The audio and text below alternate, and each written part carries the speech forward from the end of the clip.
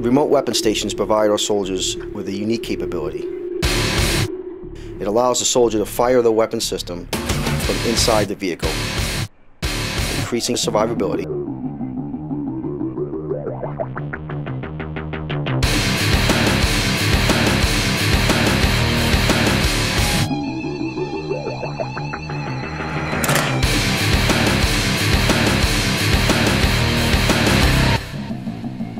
It allows an increase in accuracy of some of the weapon systems that we have today.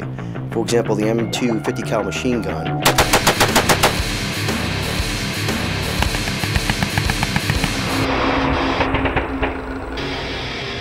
When you put that on a CROWS, you can get pinpoint accuracy out to 1,000 meters and beyond.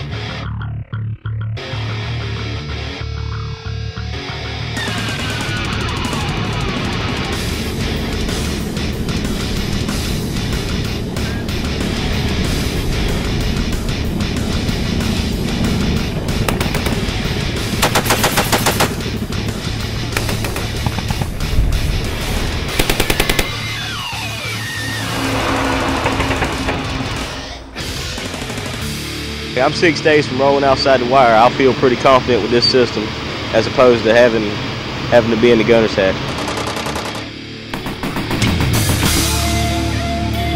It's going to save lives by keeping the soldiers inside the vehicle and still having them to have the opportunity to engage the enemy from within.